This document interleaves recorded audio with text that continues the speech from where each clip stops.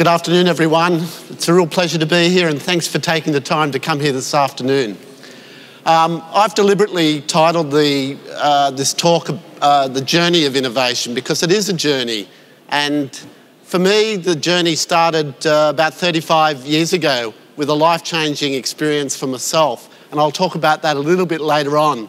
But 25 years ago, I read 14 words, which again changed the way that I thought about things in my life and what I intended to do with my career and so forth. And those words were, if you do what you've always done, you're going to get what you've always got. And that was 25 years ago, and that set me on a certain path of career that took me on a long and winding road.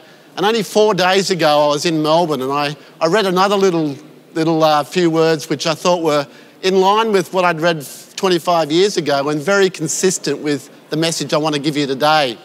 And that message was insanity. Insanity is all about doing the same thing every day in the same way and expecting a different outcome. So let's not leave things and do things in an insane way, and let's start innovating. So let me take you through our story at Immune Systems Therapeutics.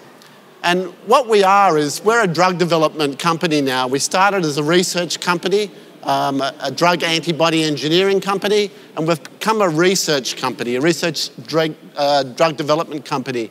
And that little picture there is just a picture of our molecule. It's a protein. I'm not going to describe it because there's probably somebody in the audience going to ask a difficult question on that, and I'm not going to go there. But what our antibody is, it's a very special antibody. The first target that we're using this antibody on is a disease called multiple myeloma, which in simple terms is a cancer a blood cancer.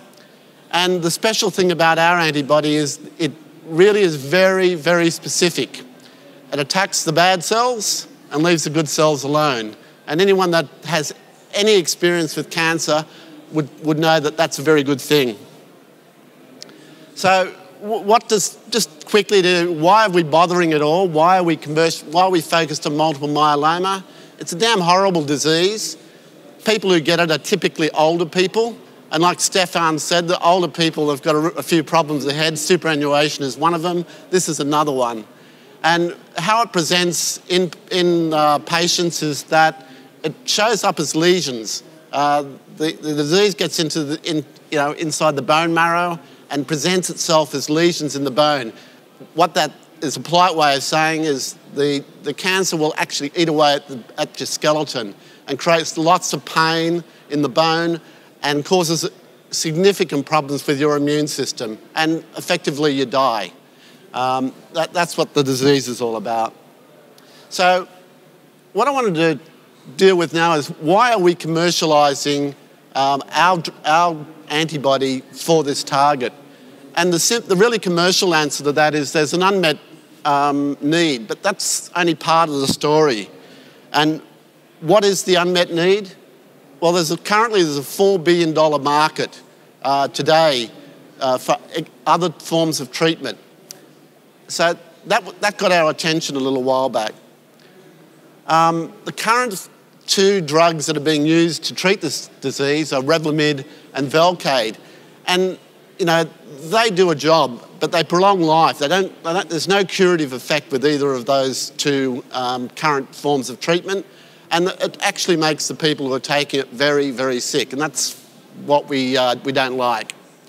So if that's part of the story, what I want to do now is talk about commercialisation. And what you'll see in the top line there is just one of the pathways that a lot of people talk about with commercialisation, and it's the research pathway. And it's very linear, and it talks about research and preclinical R&D and phase 1 trials and phase 2 trials and full development, and it just seems like it's all so simple. But the little pathway or the area we're working at the moment is this area here with the yellow line, and typically there's a funding gap of about, let's call it $70 or $100 million to do those phases of work. And that's a real challenge for researchers.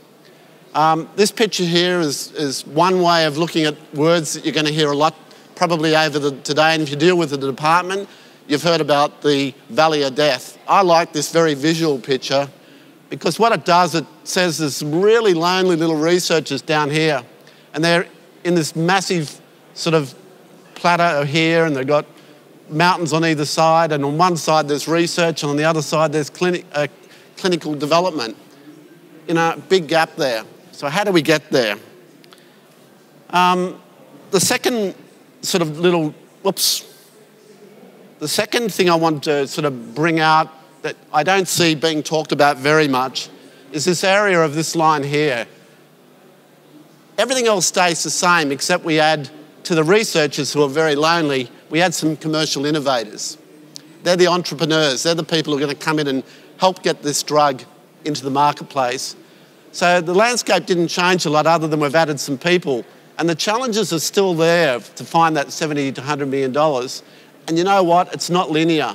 The commercial pathway is full of winding paths. It's grey, it's difficult, but it's a challenge. So what does our challenge look like over the last sort of 10 years? What I'm trying to get across here is a story that's been going on for 20 years in 20 minutes. And I'm not going to try and deal with everything on that graph, but to say, whoops, I'll have to stop flicking my finger. What I wanted to say is you need to continually build with innovation and build towards a certain goal of commercialisation. And what this is saying is we've built a pathway of success over the last 10 years. And one of the things that that has helped us, quite frankly, is, I don't want this to be a commercial, but getting funding from the government at various critical times has been really important for us, and it's kept us focused. And we've received grants from both state government and federal government, and throughout the journey we've been receiving R&D tax rebates and grants. And a number of people, mainly from the department, have talked about they think that's a good idea, and so do I.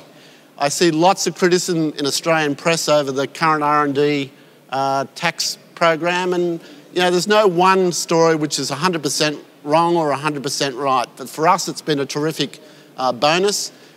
In commercial terms, it's non-dilutionary money, so it's not hurting founders or investors. And we actually enjoy the rigour that it's been put upon. I had an experience of working with a number of people from the biotechnology industry in Canberra recently, earlier this year. And I found Daron, the chief executive of the Commercialisation Australia, having to defend a position of not providing enough help to the sector. And it really disappointed me that biotech companies are sitting there and complaining about the help they're getting and the quality of the help. I think universally, biotechnology in Australia is not homogenous, nor is probably the help from the department. But you've actually got to get off your bum and learn how to work with the department and learn how to actually take advantage of what they're offering is my advice to people in this room and anyone that I talk to. So, having a strategic plan is really important, and having a business model that you are building your strategic plan around is important. And our business plan is built around the fact in biotechnology that it's all about intellectual property. And the thing that you need to do with intellectual property is continually discover, validate, protect, commercialise and grow your intellectual property portfolio. And you can have any sort of strategic plan you like, and you'll need to break up the role or the things that you're going to do because there are limited resources, both people and capital. And it almost doesn't matter what I've got on this slide with regard to the sorts of things that we had in the first stage of our plan over the like 2 years, 4 years and 6 years. But it's really important that you go through the process when you're a young company to actually develop a plan, because it gets you focused. And quite frankly, the people that are really going to be interested in you having a strategic plan is the investor.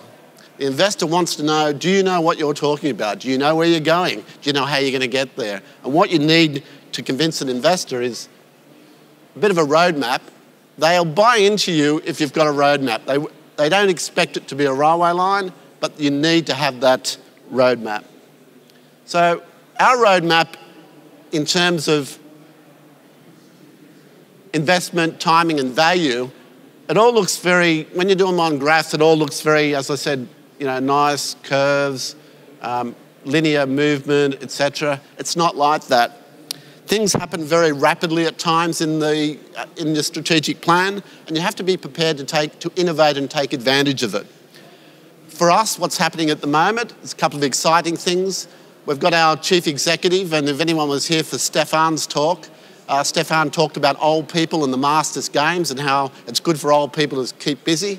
Well, our new chief executive is about 46. He holds the world record for 1,500 metres and 800 metres, and he's very active. But I don't think he'd ever want to be termed old. So any of you who are into the Masters Games there, keep at it. You're not old. So what we're focused on at the moment is our licensing, and that's a really important milestone for a company like ours, because what it does, it validates the fact that you're on the right track. You'll find a partner for the rest of the journey, and hopefully it keeps you gives you the opportunity to grow your business and create something quite special here in Australia in biotechnology. That's the way we're looking at our plan. The next big step for us is to launch our product after we do what's called a phase 2 pivotal trial. And launching our product means we're going to have our drug in commercial quantities going into people in clinics. And that'll happen all over the world. But we've got to actually get through that next phase of regulatory approval, and that's not an easy task. Is it worth it, all this? The prize that we're looking at and the way we're scoping our efforts at the moment is we're looking at a prize that's, we think's worth somewhere between $150 and $500 million. And, do you want me to, I could say it's 150, I could say it's 500. It's actually not that much different.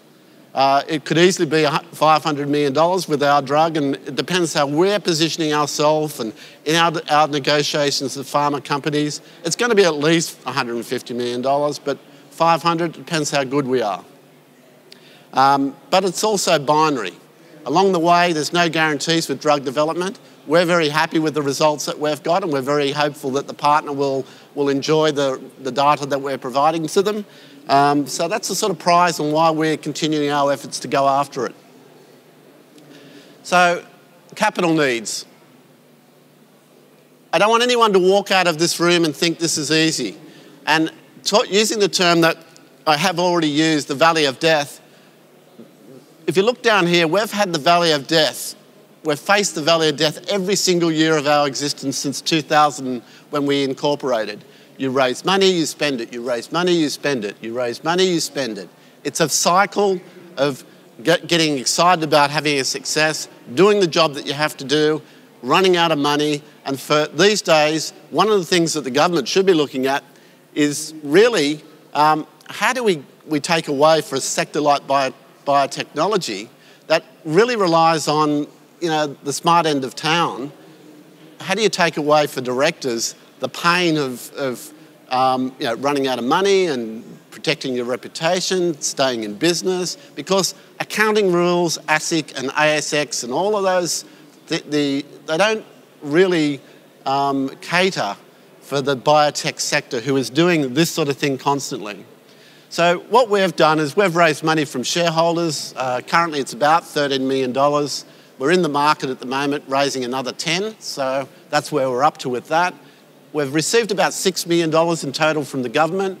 We had a biotechnology agreement which generated about $11 million of value for us. And we're now looking at a pharma license, and I also mentioned new money. What's the new money? These are these big blocks here, and they relate to getting a license milestone, and let's call that $30 million. And the reason it's a block is we'll use that $30 million that we get from our pharma license as an upfront payment to do our phase 2 trial, and then it's gone.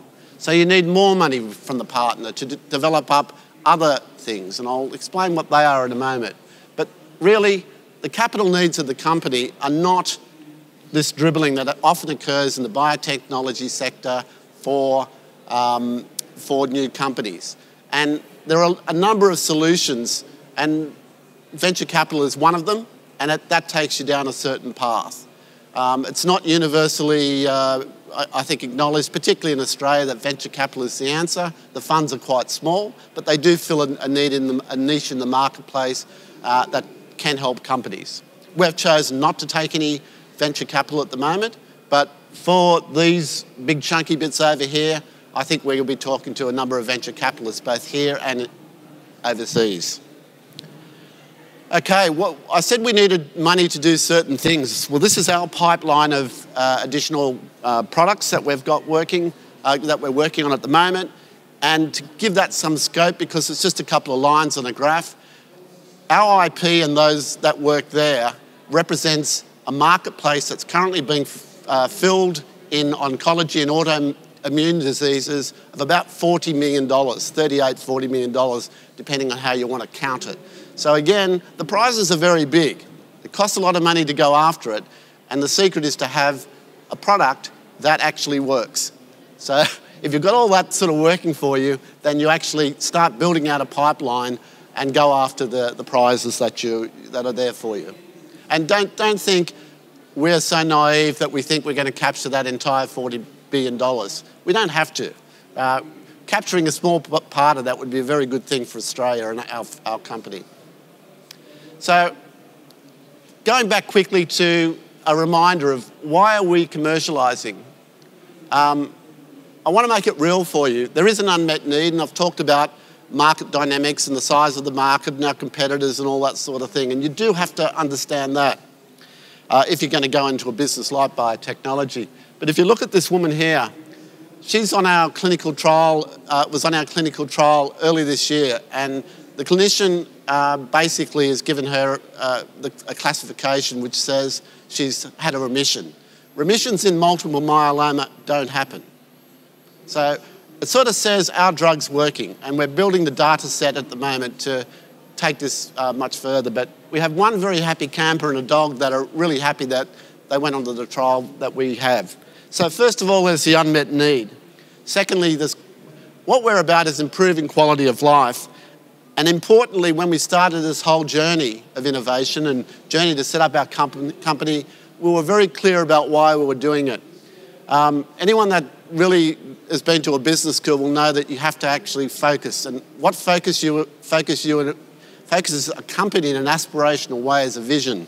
And our vision is all about curing and improving survival for people and eliminating suffering as well for people with blood cancers and autoimmune diseases. So that's what we're about, heart, soul, mind, and in a value sense.